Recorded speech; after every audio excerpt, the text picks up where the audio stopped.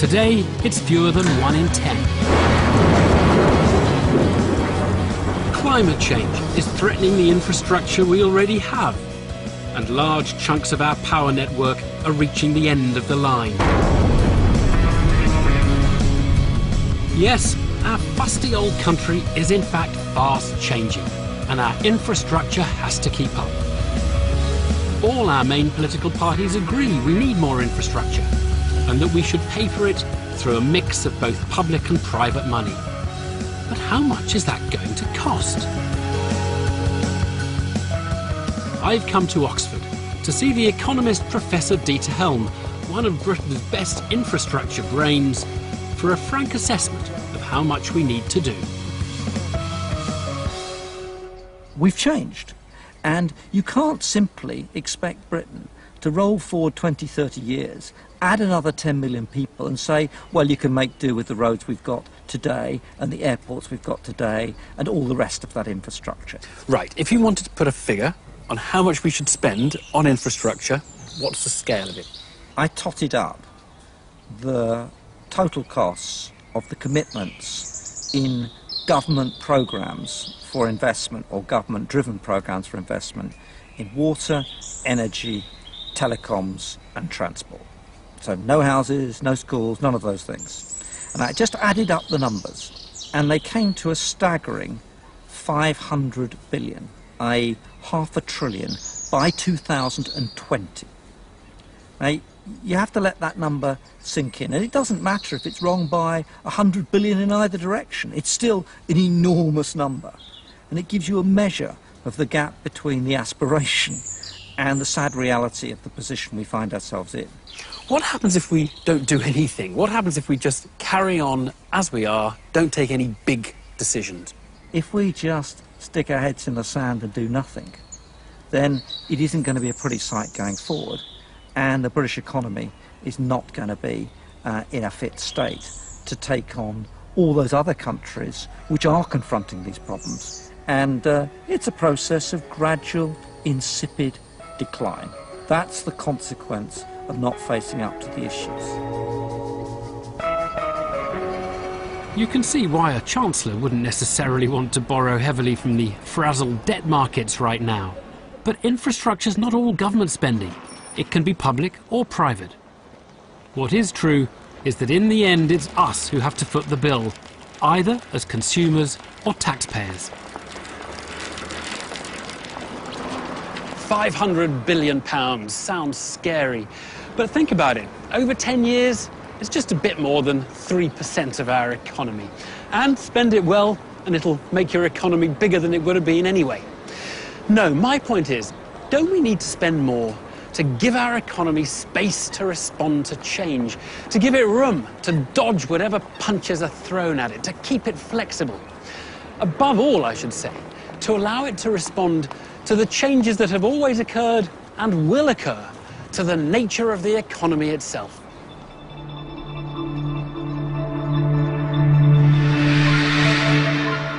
Here's the really tricky bit about infrastructure. None of us know what direction our economy will take in the next few decades, but we still have to prepare for it now. So we're bound to get a lot wrong, just as they did in the past. This is Kielder Water in Northumberland, the biggest man-made reservoir in Northern Europe. It's a beautiful part of the landscape of northeast England, but it is just 30 years old this year.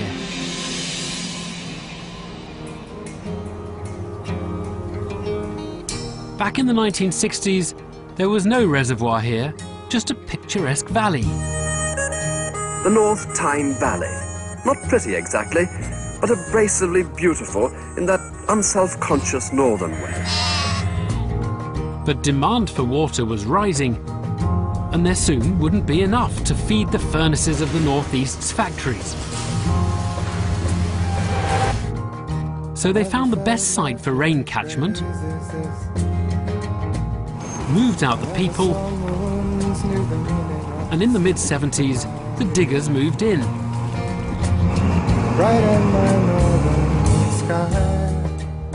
The lake, 7 miles long and 4 miles wide, will be bigger than Ullswater.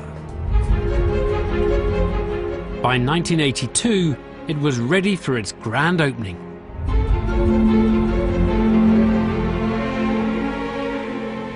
So 20 years of planning, 7 years of construction, and the reservoir was ready to meet the water needs of the heavy industry of the northeast. Just one hitch.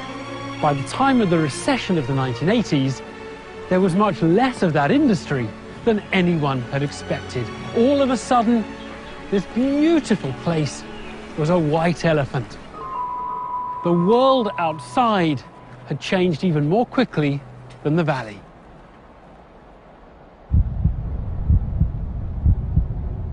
Kielder is a monument to the way the British economy has evolved in recent times. But that doesn't mean we shouldn't have built it. You'll always get forecasts wrong. That's in the nature of infrastructure. Think of it as an insurance policy which didn't get used.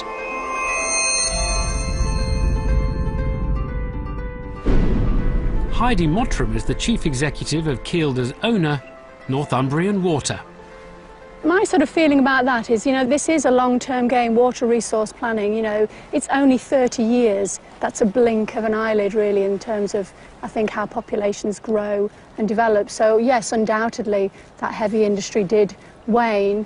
But, there may come a time when things change around, population changes around, as we think about the way we want to use our country differently. So I think you have to think of these things in terms of sort of hundreds of years, not necessarily 30 years.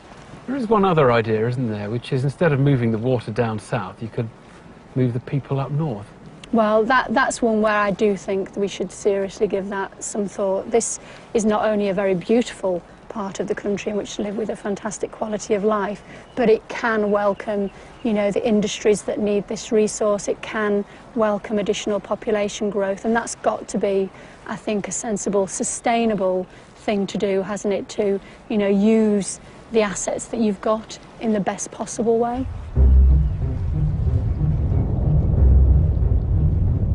The lesson of Kielder is that the world sometimes changes faster than infrastructure can. But that doesn't mean we should do nothing.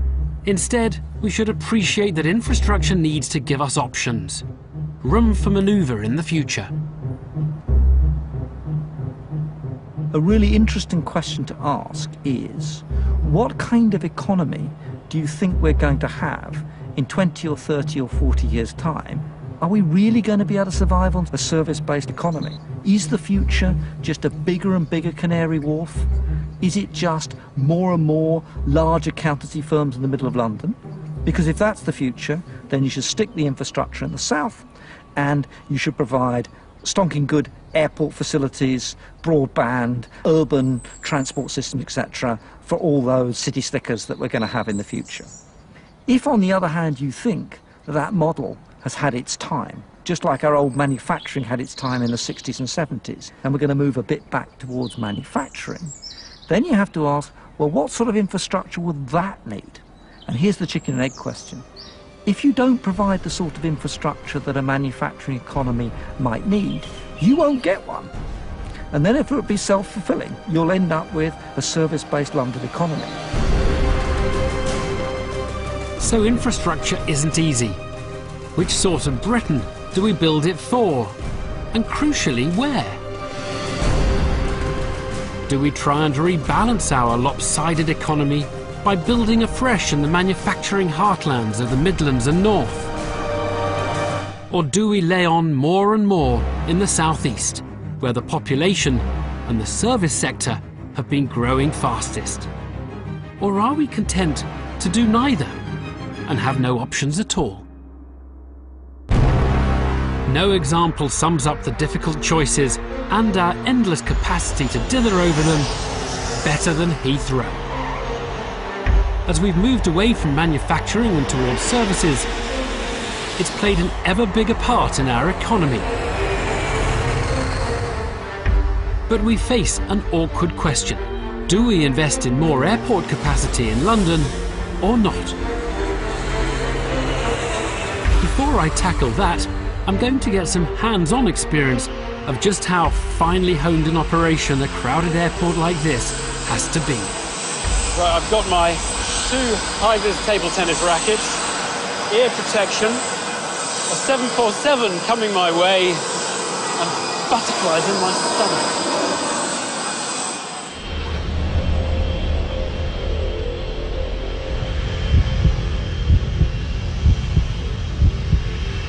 I've been entrusted with marshalling this 747 to the stand. That's 400 tons and around 350 passengers out of the 190,000 who arrive and depart here every day. No pressure then.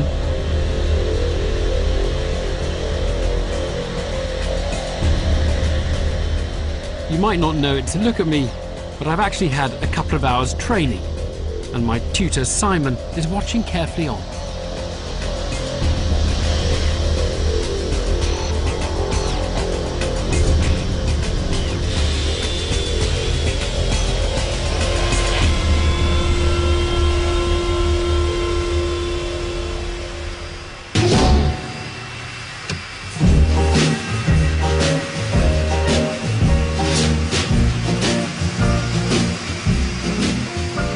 It's a stressful old business, but I did manage to get it bang on the centre line, if maybe half a metre off its mark. Well,